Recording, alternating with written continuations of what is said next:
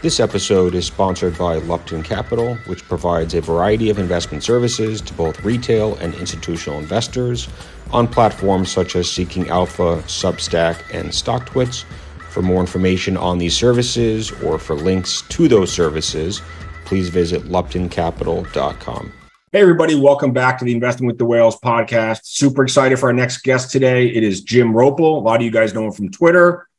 Jim is another CANSLIM guy. Been very successful in his trading over the last 30 plus years. I think he said he started in 85. So he's got some good stories for us. So Jim, welcome to the show. Thank you very much for having me. So talk to us about, you said you started in 85, right? I did. Trading out of my dorm room. Oh, really? Dude, I was using a service called CompuServe, which was to download, which was a division of Sears. Wow. $6 a minute to download one page of options cost me $6 to download the page. And by the time it finally downloaded, it was stale. That's how I started. I mean, back then, how many companies had even options on them that you could trade?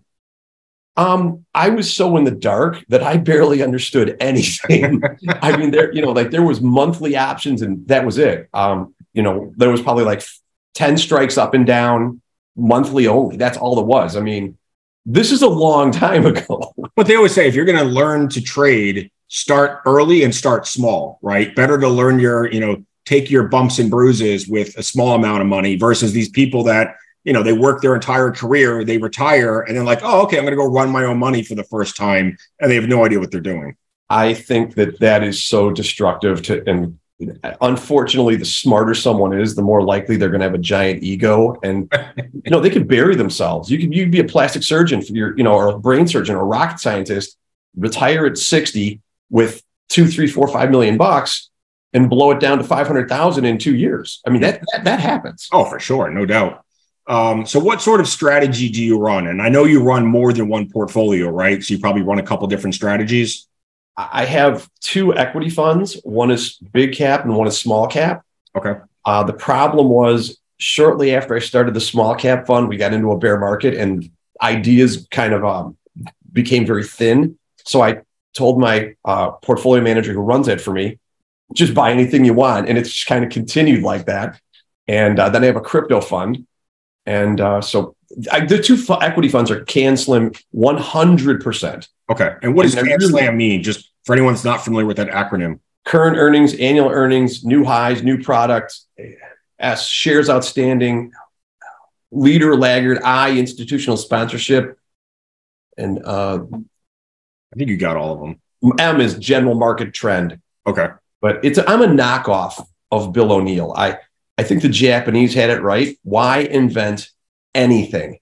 There's already been someone who's probably done what you want to do, written a book about it, and they've been very successful. If Bill was a billionaire and I do half as well, I'll probably just get by in that 500 mil.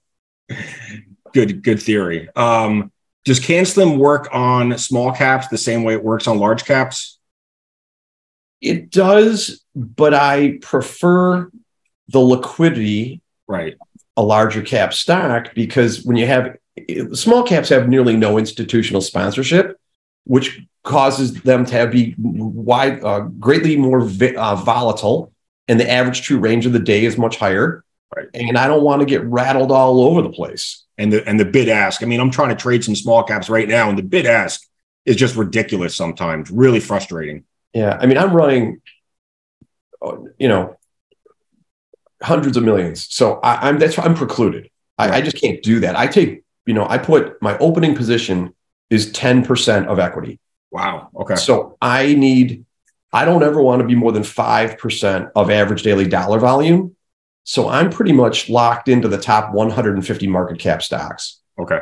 Now, sometimes I'll see something like, for me, if I got out of Celsius right now, the market would know it.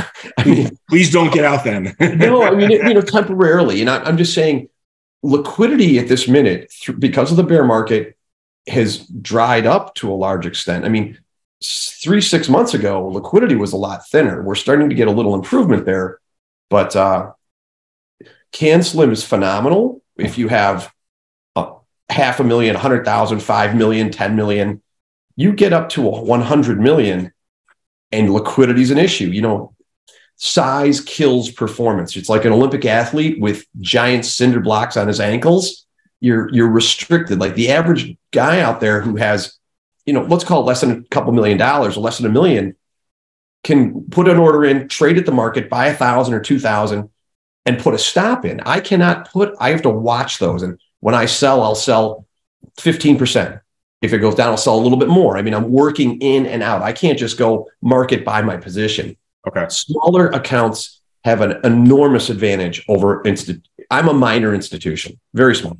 I mean, it's the same thing when you see these hedge funds that have 5-10 billions of dollars, 5-10 billion under management, and their performance is a lot worse than it was when they were a $500 million fund. It's a lot harder to run that much more money, right? Your universe starts to really shrink down. Getting in and out of positions is harder. You really have to almost go global macro. You're in the futures market. You can't, let me slow down. If you have a $30 billion equity fund, you're buying with a view of 3 years forward, and you're in there buying stock. Say you want to buy Celsius. You're buying every single day, 100,000 shares for a month. Wow. And that's what I'm looking for. I want to position in front of those tidal waves. I mean, I'm very basic. I really am. I'm just trying to identify institutional accumulation in the beginning of a new bull market, just like we're in probably we're in a transition from possibly a bear to a bull after a horrific growth bear augmented with the turbocharger of AI. There's a housing boom and there's a reshoring, nearshoring, institutional warehousing boom occur. I mean, a boom. And then we've got a Fed about to go on hold. So this giant wave looks like it's building, and I'm just trying to get in front of it. What are some other names besides Celsius? And you know that I'm a big Celsius bull. I've been in the stock for a few years now. What are some other? Love it. I usually drink 2 or 3 a day, so I'm pretty jacked up. Yeah. Hey, this is a job that requires a lot of energy, and focus, discipline. What are some other companies that are on your radar right now, or maybe even in your portfolio, if you're allowed to talk about individual names, where you see that institutional accumulation, earnings acceleration, revenue acceleration, analysts raising their estimates, all the things I know you look for, all the things that Celsius possesses? I mean, I know the Celsius numbers inside and out, and right now their Nielsen data for the last 2 weeks coming into July was 153% year over year. That's US retail sales. I mean, that's just mind-boggling. Like, Monster is a $60 billion company, and Monster never came anywhere close to what Celsius is doing right now. So they're in like a league of their own. But what are other companies that are getting you excited right now? You want me to share my screen? Yeah. All right. So you have to enable me. And I'll tell you, my biggest position is Nvidia. It should be no shock to anyone. It is the single leading stock in the whole market. You should be able to share now. Okay. Yeah, Nvidia is a beast. That's one stock I missed this year. It's killing me. But I'm in super micro. Oh, so am I. We're buddies. I hope you bought today too on the dip. I didn't. I've been building for a while, but okay. Let's look at Nvidia. First of all, they have a bit of an earnings slump down here. You can see in the line I'm putting the arrow on. But last quarter in the lower left, they beat by 18.5%. Their after-tax margin is 37.7%. This is the institutional block. Fidelity is all over this, okay? And you have the added luxury of Prime Cap Odyssey being in there. These aren't just institutions. They're leading institutions. They're winning. They're winners. If you go up here, I don't know if you follow up to down volume, it's 1.2. It's the third best group out of 200. The estimates for this year are only for 136% growth. I don't know if that's appealing to you. Estimates are for 40% next year. And I'm going to suggest that those numbers are going to be light. This is going to be a beat and raise, multiple beat and raise quarter type situation. If I flip to the weekly, because when they reported Q1 numbers, they raised their Q2 revenue guidance from 7 billion to 11 billion. I mean, you don't do that unless you know you have 11 billion in the bag. Okay, that is the type of revenue beat that you would expect out of a small cap. Right. And you're looking at a $1.1 billion company. I mean, the law of large numbers has not caught up with these guys. They can't hear that. But talking about institutions, if you look in the lower left where I'm showing you, there's 1, 2, 3, 4, 5, 6, 7, 8, 9 weeks in a row up here, wall of blue institutional accumulation. And the height of these bars are like, skyscrapers amongst one-story homes. Now, if you look at when it was coming down in the bear market, it was all dominated by sellers. Look at these are skyscrapers of selling. Yep. We've had a tectonic shift. The relative strength is 99. So it's outperforming 99% of all other companies. Accumulation distribution, now it's wildly extended, wildly. But what people don't really get is that in a bull market, a new bull market, your true leader can go up 500, 1,000, even I think Ascend Communication went up over 2,000% in 95 weeks. Wow. And that's common. What people don't get right now is the significance of this opportunity. First of all, we're probably in the last bull, or maybe the second to last bull, in a secular bull market. So this is after a bear market of major significance augmented by AI. An opportunity like this may not come along. I'm already almost 60. After 1 or 2 more big bull runs, we make it into a secular bull market. So this is really maybe one of the last monster opportunities in this cyclical bear or secular bear, a bull, I'm sorry. And I think that these new names that are coming out, let's look at your Celsius. Do you think the markets are efficient? I do, very. So why did Nvidia and Meta, why did they get so oversold? I mean, I guess Nvidia is like an AI thing, and maybe people didn't appreciate AI until ChatGPT and then Q1 earnings, but some of these stocks got Netflix, right? I mean, last year got absolutely destroyed. Bill Ackman basically liquidated his position at the lows. And now these 3 stocks are up probably an average of 200% from the lows last year. Is that efficient? Well, I'm going to ask you a question. Say you're a geneticist and you're working in a lab and you have identified a formulation to cure some type of cancer. Now, you know it, and the stock is public, but the stock is languishing. Does it matter that you know that? It doesn't matter. No. It's irrelevant. Until the market recognizes what you think you know, the news is worth nothing. Price is everything. So if you look at PLTR, it was trading at 5. Right. They invested billions in AI 5, 7 years ago. So what they had right here was the same as it is right here. But the market didn't accept it, didn't want to know it, or didn't care.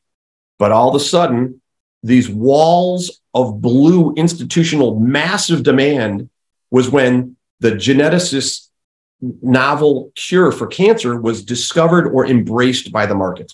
And it almost feels like Nvidia opened, unleashed a lot of this. It did. When Nvidia raised their guidance, everyone's like, holy shit, this AI thing is actually real. Nvidia is going to crush it. Now who's next? What are the other stocks that we can play? Well, we were on vacation with my family, and my daughter brought her boyfriend, and we were in Aspen in early snow season, very early in December, I think. And he goes, check out this ChatGPT thing. And I was like, wow, this is what all the talk is. 1 million people adopted that in 4 days. And that was like the kickoff. AI's been around since 1960. Oh, yeah. In crude forms. But now the eyes have been opened to the possibilities. There was a report I read a month or 2 ago that said AI is going to add, I think, $15.7 or $17.5 trillion to global GDP in the next 7 years. Wow. Just staggering. Now, again, and NVIDIA is going to be right in the middle of it. They're the bedrock. And you also have Jensen Yang, who is a leader among leaders. There's brilliant people, and then there's truly genius. When you have a Elon Musk or a Jensen Yang or Oh my God. Those two really do sit at the top of the list, though. They do. Alex Karp at Palantir. These people are, look, you could have a greatest product in the world, and if you have a moron running the company, it may never get to market, or they may bungle the whole thing. Excellence matters. Another stock I did pretty well in many years ago was JDS Uniphase. They had, I think I may overstate this, but 270 PhDs on staff. Okay. Management really matters. And there's, something about crypto that really disturbed me was there were so many new projects launching. I'm like, there's not that much talent to run these. There was not enough great management. Right. I know. A lot of that was children writing white papers who were pretty smart, but they were so young. They had no clue how to start a company. I mean, I knew it wasn't going to work. I knew most of them were going to fail. Right. There was too many of these altcoins rather than like the best cryptos, getting the best people to work on them. 100%. Can I run you through your, this is panel. I want to talk to you about Celsius. Yeah, please. This is your name. And so I have a mini cooler. Well, it's like 3 feet high next to my desk, full of all my favorite flavors. So that's how much of an addict I am. Well, so you had fundamental knowledge because you were drinking it. But until those institutions believe your story, and here are this skyscraper of blue accumulation right off the bottom, where it makes a new low and it closes the week almost at the high. Major signal. Then you have a couple more monster blue bars that's running up here, and then more right here. Oh, shoot. And I was going into stores and talking to managers about how it was selling compared to Monster and Red Bull. These guys' total addressable market is Monster's market. It literally is. Sure. Yep. Okay. And so you have estimates for 158% growth this year, followed up by 50% next year, up to down volumes 1.7. Now, the biggest thing for me was this distribution agreement with PepsiCo. Yep. And that is a game changer. Distribution agreements. Stock has basically doubled since then, too. Like the market finally learned to appreciate it. I mean, shelf space, marketing power is just, it's like your forearms. It's awesome. But it's like you said, you could have the best product, but if you don't have distribution, it doesn't matter. I mean, if no one knows about it, how are you going to sell it? So this is another great. Now, look, it reversed. It had the market got really heated up. The NASDAQ was 9% over the 50-day. The prior pullback occurred at 10% over the 50-day. Things were sticking straight up in there. Now, this pulled it back 3 days ago. Yeah, it's funny because it hit an all-time high a few days ago and then did a quick pullback from there. Right. We're about 9% off the high. It's sitting right at the 50-day. We'll see. But this is just fine. Absolutely just fine. Listen, if you don't understand the fundamentals, you're going to get shaken out. Because if you don't believe intimately, every stock that I've had a life changer in, I understood the fundamentals intimately.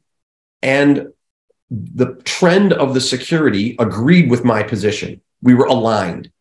If you have a position mentally, a fundamental story that you believe that is not corroborated by the direction of the general market and the stock or commodity you're discussing, you're pissing in the wind. You're going to lose. You have to have those two in alignment. So what is your favorite time to start buying a stock? And I know for you, it's a little bit different because you run more money, you have to build bigger positions, but is it a stock with great fundamentals that's pulling back to the 21-day or the 50-day? Is it a stock after it gaps up on earnings, a stock after it breaks out through a previous pivot? Like where do you start to salivate? I kind of demand a prior uptrend. Okay. So I have a prior uptrend of significance. And like I bought in my Baidu trade, I think it went from 19 to about 120, where I established my position. I started right there. Wow. Earnings, and it went crazy from there.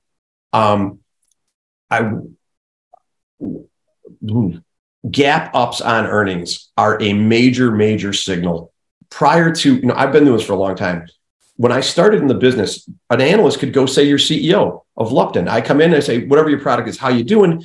Jonah tells me, I write a report, disseminate it to my sales staff. They call other institutions and they bid it up slowly over days and weeks. Now there's Reg FD. Reg FD precludes the dissemination of material information unless it's generally announced to the public all at once. So there's silence from management between quarters. And then they have these giant surprises where there's new information. And now the market's got to adjust to the new news and the stock's got to up or down adjust. The definition of a true market leader, if you can position at the beginning of a bull market in a stock that's about to have 4 to 6 beat and raise quarters, you're going to change your life. If you have a position of 10 to 15 to 20% of your account in that idea, okay? That's what I'm trying to do. I don't care about 5 or 10% up. That's, to me, it's a waste of my time. I would rather lose 2% than take a 5% profit. I don't care. Now, that also causes me to have erratic results. All right. I've made my whole net worth in probably like 8 stocks. And I'm not kidding. And half of them were bought on earnings gaps up. Like I bought SanDisk one time. I think it gapped up like 25% in one day. I started buying it at the high and it just went to Mars. And just, I mean, I like buying earning gap ups too, because it's the start of accumulation. The analysts will all start to upgrade the stock, raise their price targets. Like there's a lot of reasons why you should not be scared to chase the gap up. Why else do you like it? I mean, I like it because that's the beginning of the cockroach theory. When I took my kids to college, that's not true. Let's say you take your kid to college and you walk in this place that's a little rickety and there's a cockroach that comes out from the counter. Well, guarantee you there's 10 more under the you can't see them. Earnings beats you get serial gappers. So when you have one, there's probably going to be more. You don't have a explosion in sales and earnings that just goes away.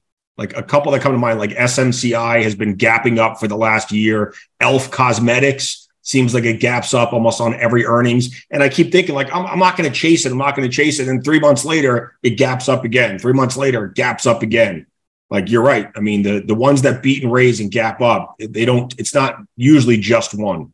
People don't understand what is possible. Most people have never made money in the market. So when they make enough to buy a car or to buy a house, they're like, they take it.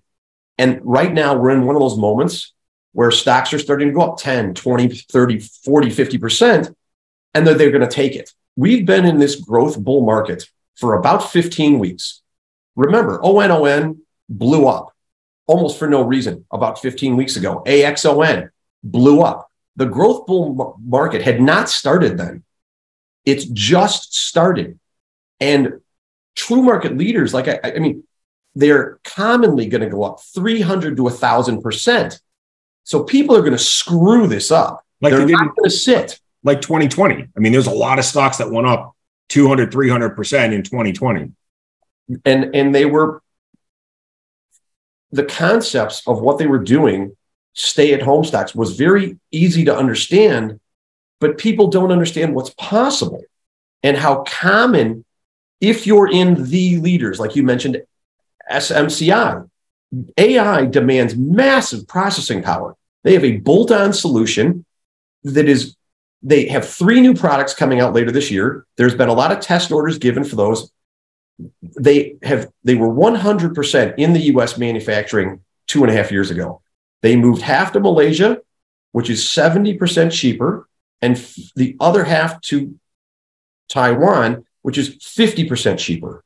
So their automatically margins are going to go up wildly, on top of the fact that their scalable product uses 30% less energy. So it's kind of got that green twist, and the product's in such high demand because the infrastructure to support AI has got to be built. This is bedrock. This is like Jensen Huang talked about, like hundreds of billions of dollars of CapEx that has to be invested in order to keep up with the demand that AI is going to require. If AI is going to work, the infrastructure's got to be built first. Yep. So this is bricks and mortar. Now, this is my opinion, but the stock tells me I'm corroborating it with the trend. And they pre-announced earnings today and raised their EPS guidance for fiscal year 2023 Q4, raised the low end by 50%. So, I mean, if that's interesting to you, you've got to sit with these things, and you've got to have cushion. If you don't have cushion, you can't sit through days like today. So your 8 biggest winners, how long do you think you held? Like, what was the average hold time for those 8 biggest winners? Initially, they were usually around 9 months. Okay. My biggest one ever was 18 months. But as I've aged and paid so much absurd money in taxes, that I really strive to get through that 1 year mark. So if the stock tops and I'm very close to 1 year, I'm going to hedge. I'm not blowing that out. Tax efficiency is very important. I mean, my mentor, Bill O'Neill, he was an altruist, did not care about money at all. He cared about teaching people and changing the world. I wanted those things too, but I need to make a few bucks first. So I don't want to pay that extra 20%. How will you typically hedge? Just buy some puts? No, I don't want to pay time value and volatility premium. I want to short calls.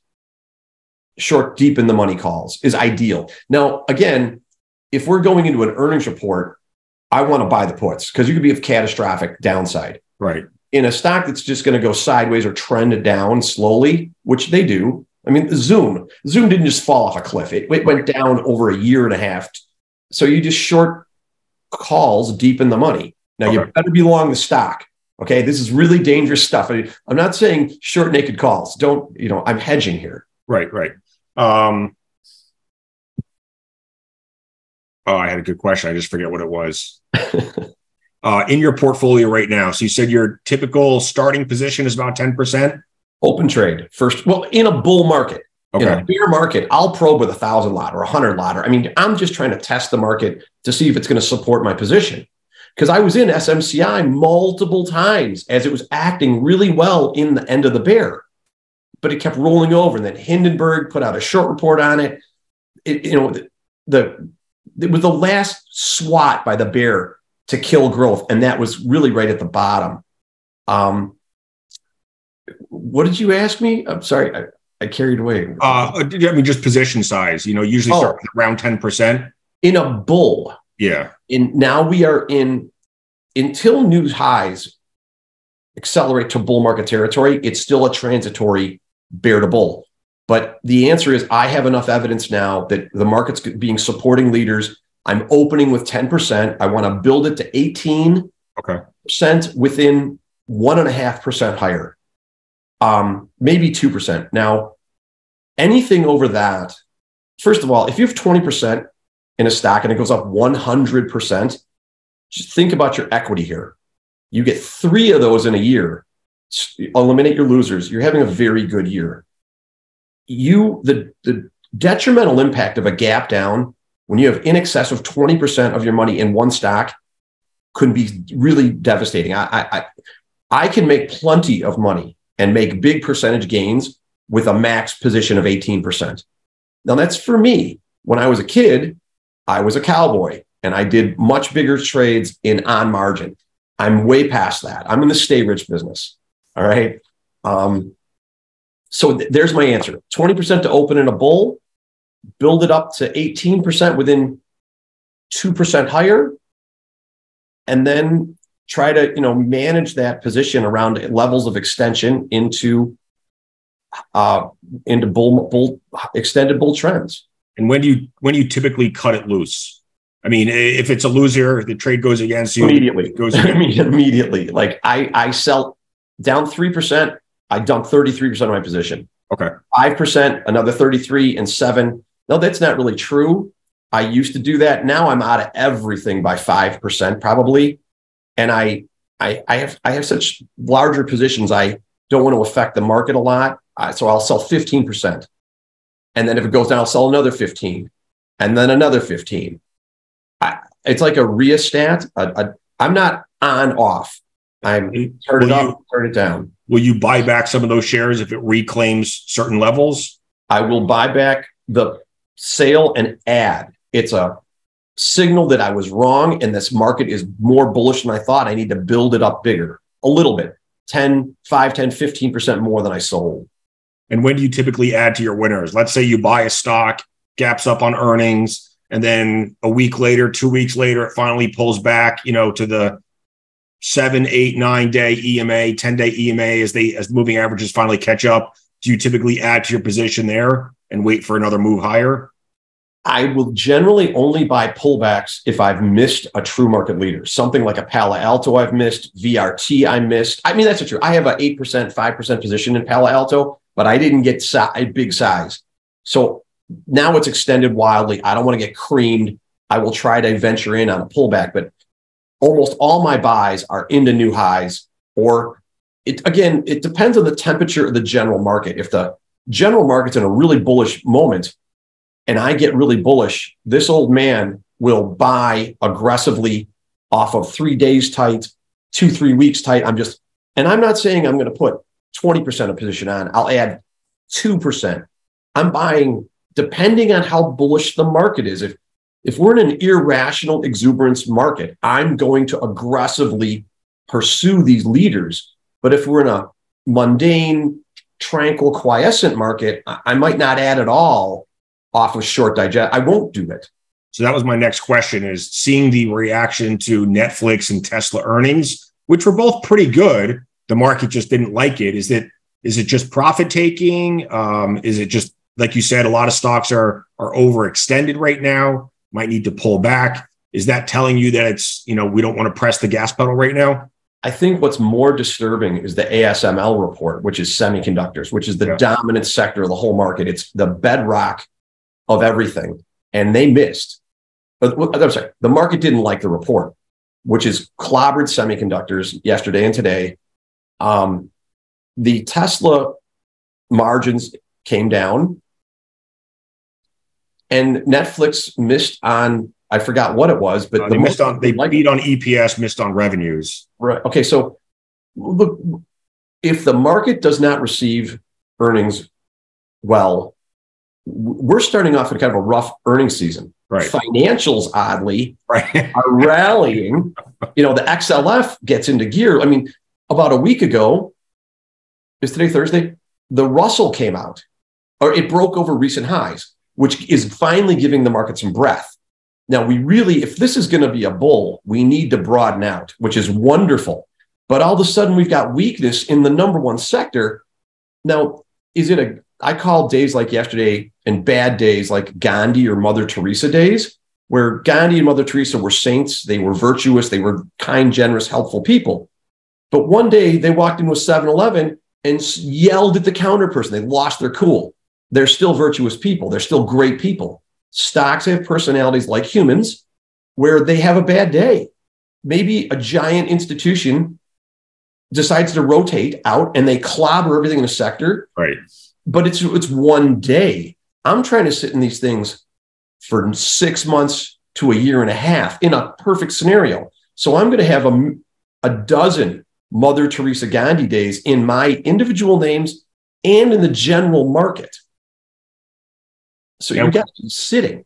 When you get 2-3 days like yesterday, and today's not a great day either, do you look for new positions to add to, or do you typically add to existing positions?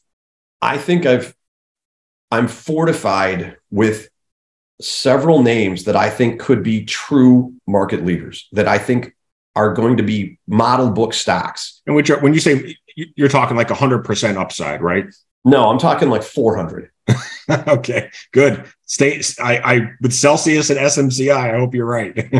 No, they both qualify. I mean, look, there's a template. Pre-tax margins, after-tax margins, return on equity, sales growth, earnings growth, sector strength, earnings beat, earnings estimates. If they're all over 20%, you are in a template stock that has led the market in prior bull cycles. Again, I'm a simple person. I've identified we're in a transitory bear to bull. I've identified what I think are the leaders. I've missed a couple. If we pull back, I'm going to try and get those one or two that I've missed, but I think I'm in the right ones. What are a couple that you missed that you'd love to get into? Palo Alto and VRTX or VRT. Okay. There's a few others, but you're clear. And again, I'm not talking about some little stock. I'm talking about institutional grade liquidity, 200, 300, $1 billion of daily dollar volume. If you don't have institutions behind you, it might work, but why not have that in your favor? You can buy anything you want. Now, why do you love the institutional support so much? Because they have so much damn money that they're in it for a long time, and they'll support the stock on pullbacks. Boom, both. Once you get a institutional complex to come in, they have 5 funds or 10 funds. The analyst goes from one office manager, he says, I love XYZ. And you go to the next guy down the hall, tells him, and next thing you know, the whole complex is buying the same stock. But also, when you get into a bad market like this, a bad day, or we're going to pull back to the 21 day, almost for sure. So it's no shocker here that we're having a rough day or two. But if you have some illiquid little micro cap and somebody wants to dump a position, there's no buyers. Right. It can go down 20% in 3 days. But when you have institutional sponsorship and someone comes and they're trying to dump 1 million shares, the institution goes, I'm bid for everything you'll sell. And that precludes these disaster down moves. I'm going to ask you an obvious question. I'll answer it. But if a stock's going to go from 50 to 500, but the average daily true range is 8%, versus one that's going to go from 100 to 200, but it's going to be a smooth ride, I'm never going to be able to get that monster move because I can't sit through the volatility. It's having a stock that's going to go up massively, but the volatility is going to rattle you so hard you can't sit. I'm trying to make this as easy as possible on myself. And less anxious, as less stressful as possible. You got it. Anything we missed over? I know you recently launched a new service. You want to tell us about that? Thank you. I have a service called the RoppelReport where I teach people. It's a mentoring service where I'll answer all your questions every Wednesday. I give market commentary. And then on every Sunday, I release a 20 to 50 page report that is my ride the wave plan for the whole week. I go over every market leader that I've identified, the trends of the market, what the dominant fundamental factor of the market is, buy points. I give scalp trades. I have a text service that blasts out any major news. You can bundle the two together. There's the Wednesday video webinar, and then there's the Sunday report. And for your subscribers only, if you put the code founder in, you'll get 30% off. Awesome. Thank you. Appreciate that. Thank you for having me on. One of the last questions, what are there sectors that you won't trade? I assume if you're looking for market leaders that can go up 200, 300, 400%, there's got to be sectors that it just doesn't work for, right? Well, part of CANSLIM is N for new high. And one of the reasons it always works is, look, the gold bar list, if I could only have one, would be the new high list. Because if basic material aggregate stocks are going to go from 30 to 300, they have to make a new high all the way. It's impossible to have a leader not show up in that list. Every monster stock has got to be there. So I don't care if it's gold or aggregate or roofing stocks. Like if you look at the building stocks, heating and HVAC, windows, bricks and mortar, cement, Cemex in Mexico, the reshoring, nearshoring is a tectonic shift in global commerce. Okay, and all these stocks are normally like sleep roofing stocks. Who cares? I care. They're building roofs on all these giant warehouses and factories. Some of these stocks, the performance has just been mind-boggling. Even the home builders, who would have thought home builders would be, ripping this entire year with mortgage rates at 7%? Doesn't matter. It doesn't matter. The only thing that matters is price. And so many times I have information that I think is relevant and the market disagrees. If I were to back my opinion against the market, I'm probably going to get steamrolled. Or the information I have may just not be adapted by the market at that moment. It might be 6 months later, but I can't fight a market for 6 months for the trend to turn my way. I'll wait for the new high to establish, wow, now the market agrees with my position. In a perfect scenario. I'm making this sound too easy. This is really, really hard. Sometimes it's easy. but we do like to make it harder and more stressful on ourselves. You know, Nicholas Darvis did not watch the screen ever. Wow. He put his stops in and walked away, which eliminated our enemy, which is our emotions. Buy your stocks off of a proper base, put a stop in, and go to work. Because when you have brutal days and there's violent shakes and your P&L's going all over, you're going to sell. You're going to panic. Yeah, you get emotional. If you're out in, selling whatever your job, doing your job, and you're not paying attention, you're not sweating anything. I mean, I'll admit, before we jumped on, I set my stop losses on some trades today and then shut down Interactive Brokers at the beginning of the podcast because it doesn't really matter. I mean, I have my stops in. Hopefully they get executed. And if they don't, then, great. I'll hold them into tomorrow. Take your emotion out of the situation and you're going to have better results. The problem with investors is investors. That's the problem. I think you're super smart for doing that. Well, Jim, this was great. Thank you so much. I hope we can do it again. Congrats on all the success you've had and kudos or thank you for being in Celsius. And SMCI is a relatively new position for me. I've only been in for a few months, but Celsius, I've been in a bull. I've been in that one for a while. So glad you're in it as well. That gives me a little bit more confidence. I wish you many more. And thank you for having me. Everybody check out RoppelReport and have me on again in a couple months or whenever you want. Would love to. Thanks, Jim. Appreciate it. Take care. Bye-bye.